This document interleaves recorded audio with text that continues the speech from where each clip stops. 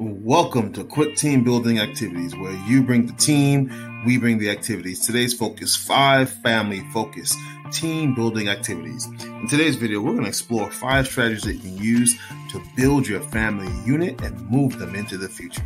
Let's get started. As always, please remember to like, comment, and subscribe if you want more content like this. On this channel, we focus on team building activities for you and your team. Let's have fun. The purpose of today's video is to help you to build your family unit with little to no cost. The idea is that it's extremely important that you and your family are developing a connectedness by having an intentional time at least once a week where you're building specific areas within your family unit. Today's question of the day: what are some things you do to build a loving relationship within your family? Please share some strategies and some tips at the end of this video. Before we get started, we have to talk about what it means to be a family. To some, the true meaning of family means a group of people related by blood. To others, it has nothing to do with genes and everything to do with love, compassion, and support. The definition in the word of family can mean many things. It's what's most important to you. There are 5 core reasons why you want to build your family unit. Reason number 1, that family and children feels important and loved. The parent has a chance to model the leader's behaviors, review strengths and weaknesses of the family unit, help the children voice their feelings, and lastly, develop a bond. Activity 1, paper airplane. The materials needed are paper, scotch tape, open space for flying airplanes. The time needed for this is 5 to 30 minutes. Questions to ask are: what did you learn from making your planes?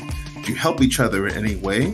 What feedback do you have for someone else? Provide feedback starting with something positive. To play, everyone will have 10 minutes to construct a paper airplane. Then family members will throw their planes, and then after each round, give the family members 5 minutes to improve their planes. Also, before starting, take the opportunity to establish a prize for the winners. Activity 2, back-to-back drawing. Materials needed, paper, pencils. Questions to ask: how do you provide clear directions? What went wrong with your directions? What went well? How can you improve for the future? The directions for this game are: divide your family into 2. Give one team a pre-drawn picture and give the other player a paper or pencil. Instruct the person holding the pre-drawn image to give instructions on how to draw their picture without telling what it is. Next activity, picture book. The materials needed is a sequence book, scissors, and scotch tape. Questions to ask are: what strategy did you use to put this together? Was it difficult, and how did you make it easier? How can we work together in the future to communicate and work on puzzles and problems in our family? The next game is Spaghetti Tower. The materials needed for this are spaghetti and marshmallows. The questions to ask: how did you communicate with each other? How did your team build your tower? Was it difficult to work with each other? Why? And how can we improve that for the future? The way you play this game is to provide everyone with marshmallows and the box of spaghetti. Each team will have 10 minutes to build their tower. The team with the biggest tower wins. You want to add an extra level of difficulty? Say, no one can speak. The next game is Minefield. And the materials for this are simple: blindfolds, obstacles that are soft because you don't want people to trip and hurt themselves, and string to establish some boundaries. The questions that you will ask are: how did you make your way through the minefield? And did the verbal commands help? The way you play this game is divide up your teams, then blindfold one or more people.